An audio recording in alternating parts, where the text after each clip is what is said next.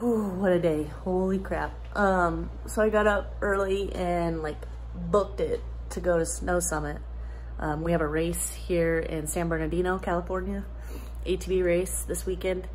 And we didn't really have anything going on Friday. There's like motocross practice, but I'd rather go ride my mountain bike. And so I boogied over to Snow Summit and rode there the whole day. And it was cool because my friends from NorCal came down. They're racing the US Open Enduro and trying to get points for our team. Women, the MTB experience, it's all women's team. Anyway, had a blast. Feeling really good on the bike right now.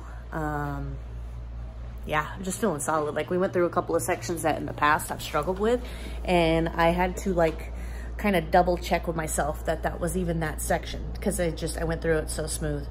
So it was a good day on the bike. Really digging the pivot. I'm gonna go get something to eat by myself. Anyway, I don't feel like going out because not because I'm afraid to eat by myself. That does not bother me. You will see me at a restaurant. Party of one. I have no shame. I don't care. Judge me. But it's the traffic. Like I might see what the hotel restaurant offers, or I saw a Sizzler across the street. Not my favorite, but when you're hungry, you're hungry. So, all right guys, hope you enjoy whatever comes of this. It's probably just gonna be like a collage of videos. I'm not gonna like break down the trails one by one. So it'll be like Summit Bike Park, Friday the 13th. Boom. All right, guys. Thumbs up, subscribe. Let's go, ladies.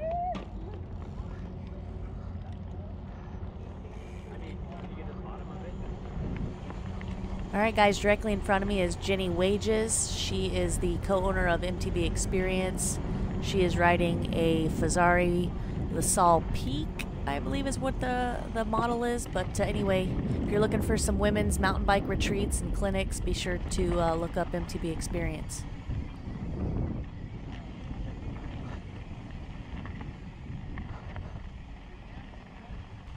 Normally you would enter from right here where I just looked. That jump is called Hot Donna, and I learned that from MTB Allen. How cool is that? Hopefully be able to hit that this season if this coronavirus disappears. So let's hope and pray for that, guys.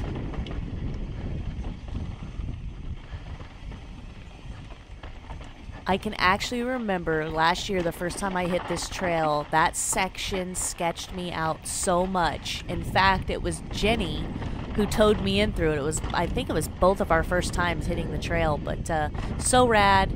I'm happy to be making progress on this trail. Still got a long way to go.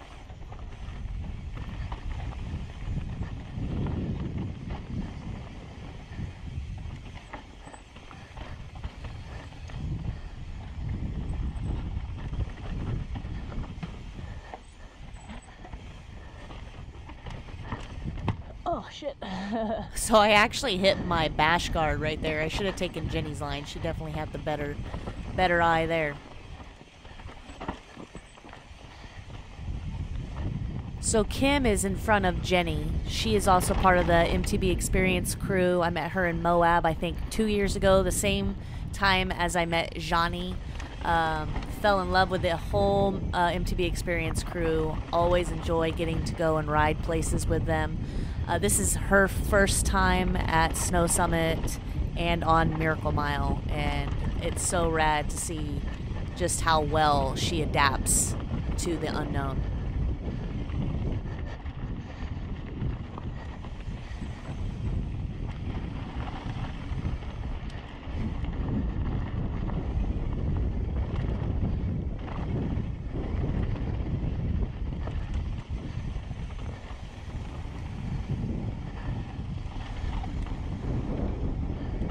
If you're not familiar with Snow Summit, Miracle Mile is considered their Black Diamond downhill course, although they did just recently, I think in the 2019 season, opened up their newest, which is 10-ply, but this was typically the downhill course for most of the races that came to Big Bear.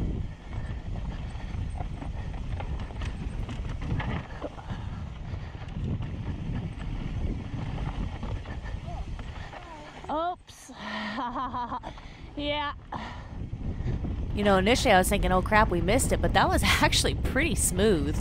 I'm not sure which is technically faster, but I actually liked that line that Kim took.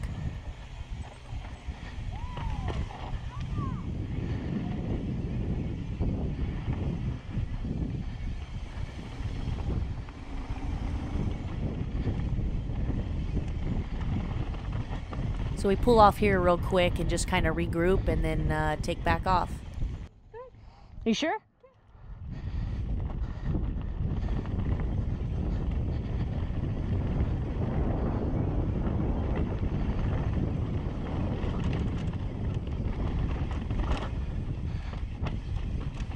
I think one of the biggest things I struggle with on Miracle Mile in particular is the pressure that I put on myself about worrying about the people coming up behind me, or whether they're there or not. It's just always there. And so a little bit later in this, there's a section that I have yet to clean, and it's always been an issue because there's always somebody right behind me at that moment. So I think in the future I just need to pull over and try to wait. But the thing with that is there's really never a clear shot on this damn trail.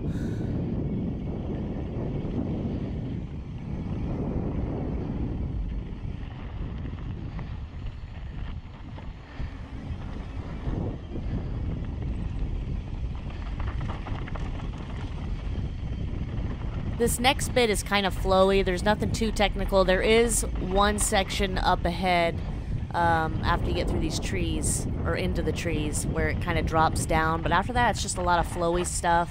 And then we're sort of approaching the switchback bridge that I also had issues with, but so did Jeni. It was just kind of like a mental thing. Like if you go too slow, you'll slide down.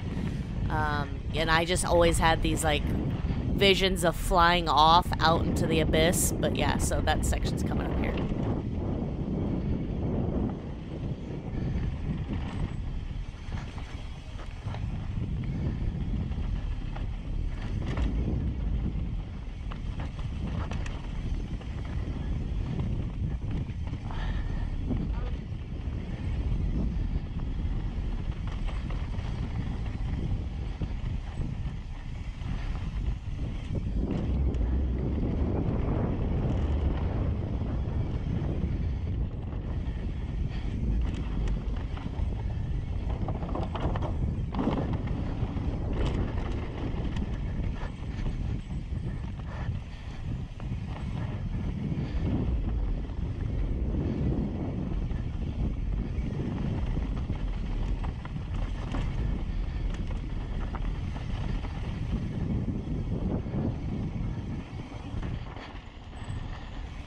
Alright, the Sharpie wood turny thing is coming up. It's so awesome how easy she hit this when it was such a mental block last year.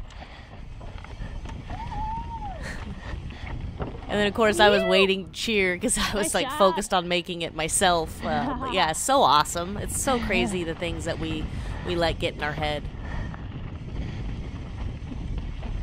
Speaking of which, my mental block section is coming up not very far from here, a couple of corners. I can't believe I can't get this. It's well within my wheelhouse, but...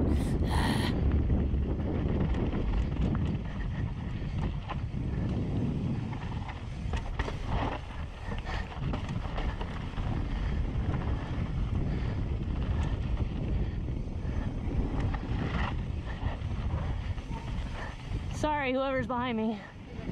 I wish I would have just pulled over and let them by. The section I was talking about earlier is right here. It's such a cluster for me. Oh, sorry.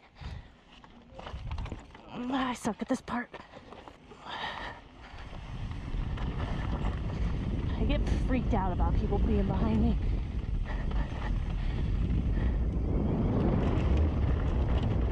Initiate launch sequence. When I say I get freaked out about people being behind me, it's more in a section where it might be technical, or I'm not confident at my ability, or you know, my ability to clean the section, and so then I'm like freaking out that I might be in their way, holding them up, you know, just embarrassed is the best way to describe it. All right, I hope you guys enjoyed that and that you're still watching. If so, I love your face. Be sure to hit that thumbs up button, subscribe, and see you guys next time.